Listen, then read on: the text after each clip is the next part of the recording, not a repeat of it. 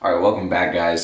So today is a very different day. Today I decided to take on this whole Murph thing. Dude, Steven, who I just recently met, told me about this challenge thing that's going on. It's like a Murph. I don't know if it's like a challenge or what, but I just know it's called a Murph.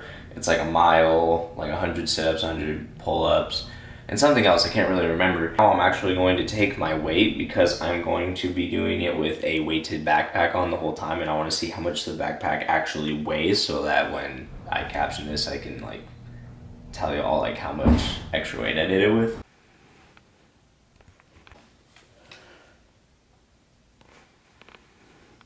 And as you guys just saw, backpack weighs about 20 pounds. I weighed in at 164 this morning. Yes, I have lost about 4-ish pounds.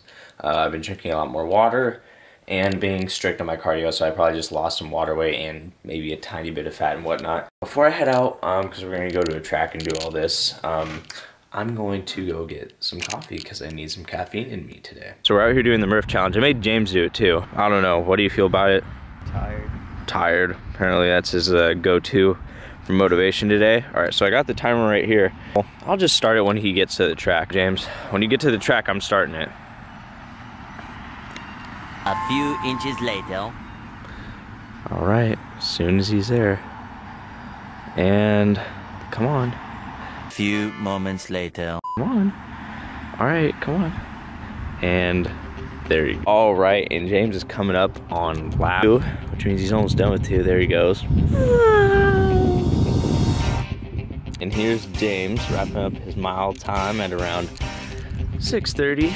That's actually pretty good. Not what I was expecting. See what he's gonna do. He's gonna be doing 200 push-ups. Let's get it. I already lost track. The pull-ups with the push-ups. So he just did 35 push-ups, I believe. I can't remember actually how much he did. So now he's doing some pull-ups. I don't know if it's okay to mix them, but I would think it is. Makes sense to me.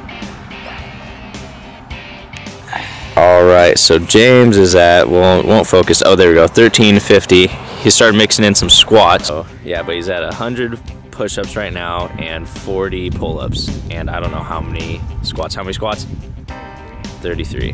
The last stretch right here. 10 more of those left and 10 more squats.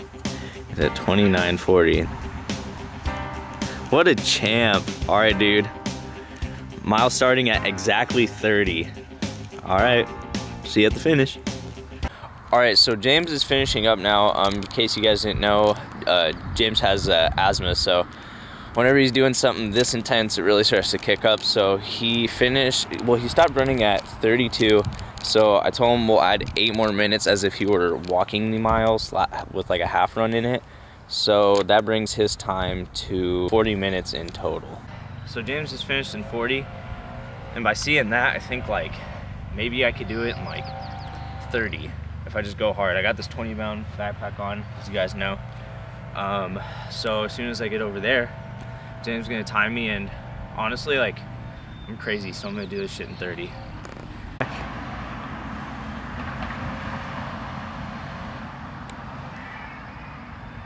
All right, here we go. Add respect to this dude for doing this with 20 pounds in his backpack. That is hard as it was even without a backpack. Hey, 347, he's at the halfway mark.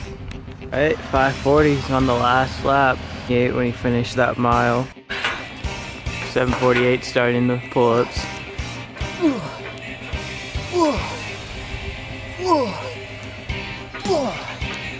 He's got 140 push-ups, 70 pull-ups, and 220 squats left over.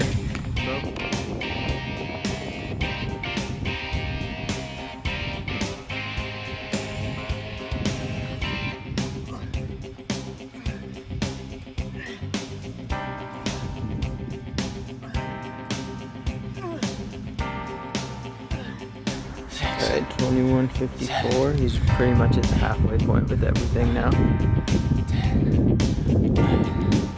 250, just finished up his pull-ups, push-ups, and squats. He's just got a mile left. See where his time is.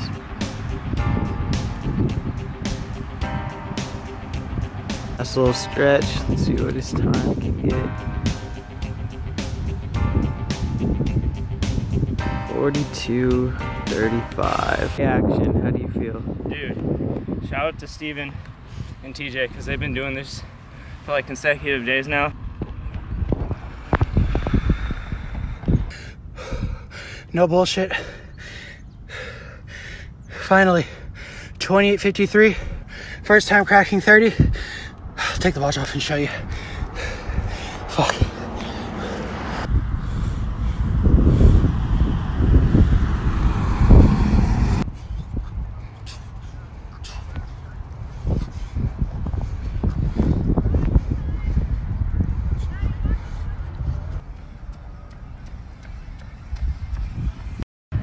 And it's like one of the most mentally challenging things I've ever done by far. And I'm like in shape and whatnot, so I don't even know. One thing I want to say real quick is if like you're planning to do this, try to find like a vest if you do it with weight, because like, man, with like a backpack, it's like you're dragging you down. So like when you're doing the pull-ups, that thing is like jolting you down. So if you have a vest, it's gonna pull you down, but evenly. That was like so much more strength doing the pull-ups and whatnot. But like, if you guys do it, let me know and like tell me how it goes. I hope you guys enjoyed that Murph challenge. It was actually really fun. The thing, like, I was like, man, I hate myself. What am I doing? But then afterward, I was like, that was awesome. Like, I finished it. I did it with like 20+ pounds. And I don't know, I just felt like I absolutely killed it. I suggest you guys go and give it a try at least, even if you don't finish it, because it's actually kind of fun, like afterward, like reflecting on, you know, you took on something and then like whether you finished it or not. I don't know, it was just really fun. But a lot of people on Instagram have been asking me for like a home gym tour, so I figured, you know, why not give you guys a tour of, you know, where I'm working out right now, since gyms are still closed where I'm at and a lot of other states as well. So I'm gonna show you guys. All right, so the first thing you see when you walk in here is the stationary bike next to the rack of weights. And then you come over here to this big old machine thing. I don't know if you guys keep up with Dylan McKenna on YouTube, but he went and looked at weight things for his apartment, and this is one of the gym equipment things he was looking at, and he was like, oh, this thing's awesome. And yeah, it is awesome because it literally does everything you need. It has the leg press, the leg extension, the tricep extension, shoulder press, bench press, well, not bench press, but you know, chest press, back pull down thingy, and then the weights are over here, and then you can actually toss on some like extra weight things right here like you would at the gym. It also has a curl thing right here that you can attach with like a chain and whatnot. And then you come up over here to the dumbbell rack thingy. It's Iron Master. This is an awesome brand for, you know, gym equipment, whatnot. I think this is super beneficial, especially if you're in quarantine, because you can put on a lot of weight on these things. I don't know how much they go up to, but I think they go up to like upwards of like 160. So those are awesome. Awesome. And then when you look up, you got all of the like bar things that you can attach for different types of workouts.